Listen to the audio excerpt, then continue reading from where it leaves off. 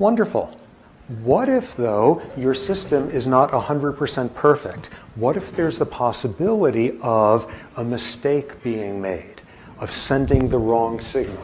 What if there's the possibility of noise in the communication system, and at some point an individual who does a cooperative behavior, thanks to a glitch in the system, it is read as having been defection? So what happens as a result? This individual, forget it. Okay, what happens as a result? The individual who cooperated, but somehow the message got through as cheating, they don't know. Something got lost in the wires between them in translation. The other individual is saying, whoa, that individual cheated against me. I'm going to cheat in the next round. So along comes the next round, and that individual cheats against them, this one who's cooperating, because they've been cooperating all along, they don't know about this error, and they say, whoa, that person just cheated against me. I'm going to cheat in the next round. So they cheat in the next round. This one says, whoa, they just cheated another time, again and again and again, and what you get is a seesaw pattern for the rest of time. You've just wiped out 50% of the cooperation. And what you've got is tit-for-tat strategies are vulnerable to signal error. That's something that soon came out in these studies of Axelrod's. And when I was a kid, there was like one of these like thriller books I remember reading where there's a glitch in the system, and at the time the mean, scary Soviet Union launched a missile that, no, it was the United States. The United States, by accident, launched a missile, a nuclear weapon where they didn't mean to. Some cockroach chewed through a wire someplace or other, and the missile went off and wound up destroying Moscow. And oh my God, we had a cooperative system of mutually sort of restraint of aggression, all of that, and thanks to a signal error, a cheating signal was accidentally sent off. And how did the book end? A tit-for-tat response. In order to avoid sort of thermonuclear wasteland, the Soviet Union was allowed to destroy New York. All right, so that shows exactly how you could then get into a seesawing thing simply by way of if the system has any vulnerability to signal error. So it soon became clear, as soon as Axelrod began to introduce the possibility of signal errors, that tit-for-tat didn't work as well as another strategy, one that quickly came to the forefront. And that one, for some strange reason, that's the way it's shown. That one was called forgiving tit-for-tat. What happens with forgiving tit-for-tat? The usual rule, like tit-for-tat, if you cooperate, if they cooperate, you always cooperate. If they cheat against you, you punish them in the next round. Exactly same thing as tit-for-tat. But oh no, what if there's a signal error in the system and you've gotten caught in one of these horrible seesawing things? What forgiving tit-for-tat does is we'll have a rule, for example, that if we seesaw like this 5 times in a row, I will forego cheating the next time, and instead I'll cooperate. And that will get things back on track. I am willing to be forgiving in one round in order to reestablish cooperation after the signal error came in. And that one, as soon as you introduce the possibility of signal error, that one outcompetes tit-for-tat. Because it makes perfect sense. It's a great way of solving that problem.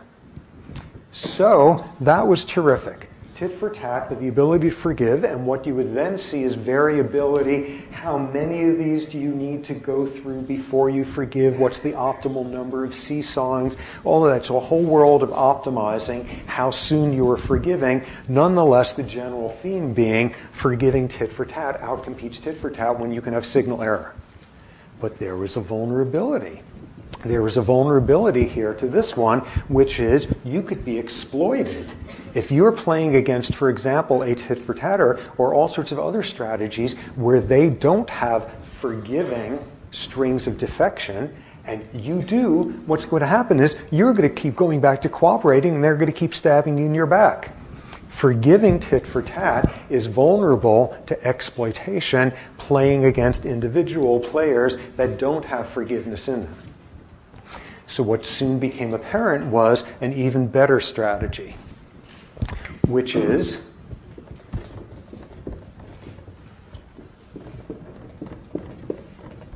you start off with a tit-for-tat strategy, which is you are punitive, you are retaliatory amid being forgiving, clear, nice initially. You are willing to punish, and you cannot be exploited in this way. If and only if you have gone whatever number of rounds without the other individual ever cheating on you, if you've gone long enough without that happening, you switch over to forgiving tit for tat.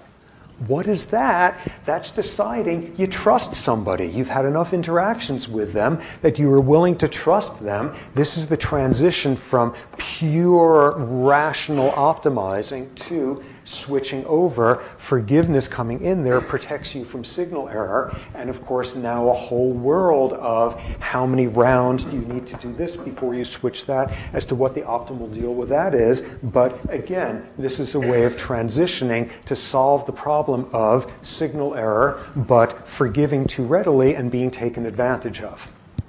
Soon, another strategy appeared, which was called Pavlov. And those of you who know Pavlovian psychology will see that this, in fact, has nothing whatsoever to do with Pavlovian psychology, and I don't know why they did that, but they thought it was kind of cool. But the rule was, remember, if you stab the other guy in the back, you get a bunch of points. If you both cooperate, you get points, not as many. If you both cheat, you lose some points. If you're taken advantage of, you lose a lot of points. So 2 outcomes you gain, 2 outcomes you lose. In Pavlov, the simple rule is, when I do something, if I get points, if I get some degree of reward, I do it again the next time. If I get rewarded in either of the first 2 types of payoffs, I do the same thing again. And the other part, of course, is, and if I play my strategy and I lose one of the two bottom outcomes, I switch to the other strategy the next time. And what you see is that can establish very good tit-for-tat stuff. But if you sit and spend hours tonight with, a long roll of toilet paper and playing out all the rounds of it, you will see what Pavlov allows you to do is exploit somebody else who is forgiving. So Pavlov goes along just fine with this, and as long as Pavlov continues, whenever they switch over to a forgiving tit-for-tat, Pavlov will outcompete them, because Pavlov exploits.